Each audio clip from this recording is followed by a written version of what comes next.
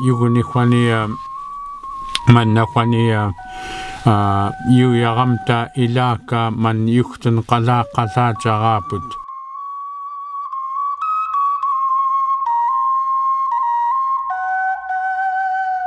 For me as an artist working in a visual language, which is, the Tlingit art, keeping the actual tongue alive is vitally important because it completely informs the art form itself.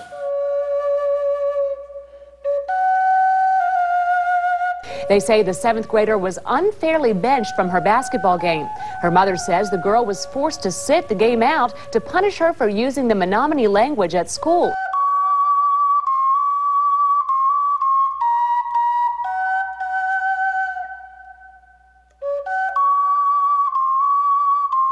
All of us, we're all over the world, we're waking up. It's a global indigenous revolution and it's happening now. These are important times. These are important times and we're not alone. We're not isolated in our villages of Alaska. We're together.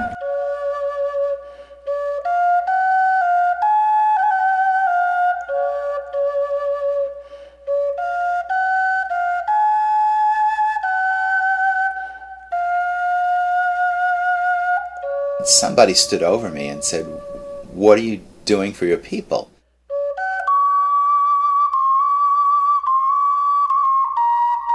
Our generation is the last chance, because if we don't do it now, our first language speakers will pass away and our language will go with them.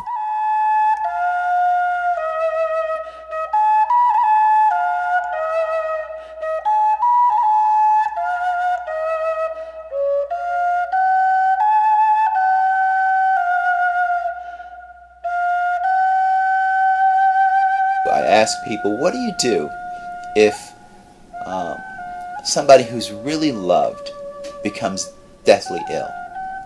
Do you do everything possible to heal that, to try to find a way of getting that person's health back in balance?